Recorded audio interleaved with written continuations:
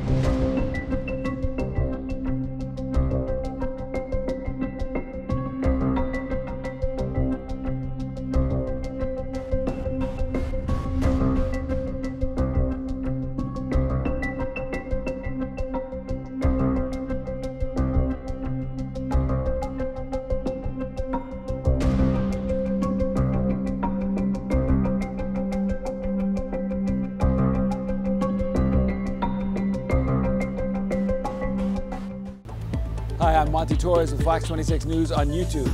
Thank you for checking out our YouTube channel, where we have loads of great content for you to choose from.